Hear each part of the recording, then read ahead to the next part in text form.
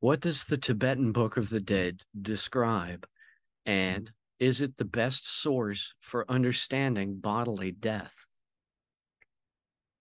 And my reply is,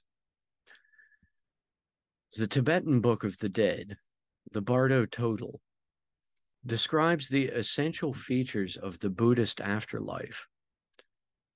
Almost immediately upon death, one will perceive the primary clear light of utmost consciousness, described in the work as quoted from David Lynch's TV series Twin Peaks,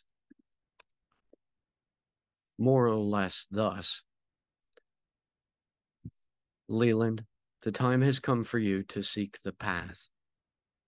Your soul has set you face to face with the clear light, and you are now about to experience it in all its reality, wherein all things are like the void and cloudless sky, and the naked, spotless intellect is like a transparent vacuum without circumference or center.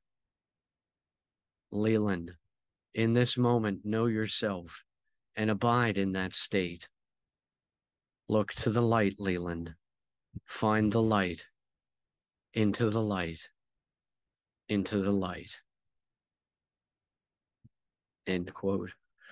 If the soul clings to the body and cannot allow its ego, as we understand it in the West, to dissolve into oneness with this primary clear light, then the soul will likely enter into the Bardo realm of reincarnation, defined by the 6 lokas, or types of being one can reincarnate as: 1, a deity; 2, a jealous god; 3, a human; 4, an animal; 5, a hungry ghost; or 6, a demon. The longer a soul lingers in the material physical realm after its bodily death, the lower it sinks in this Bardo realm, and it continues to reincarnate, forgetting its past karmic lessons with each death and rebirth indefinitely.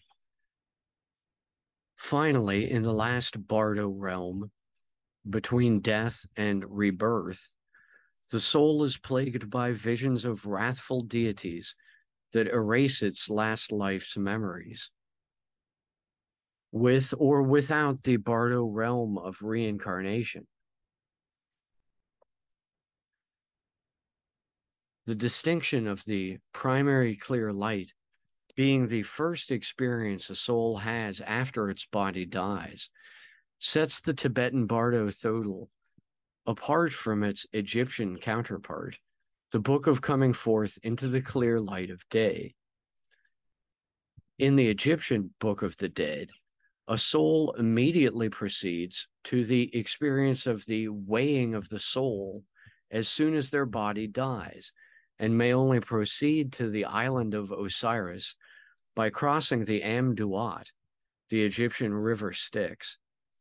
Following this event, insofar as the island of Osiris may be the closest proximal similarity to the Buddhist primary clear light Bardo, both being the realm of the utmost consciousness, this distinction of which event comes first, the light or the judgment following death, remains massively significant.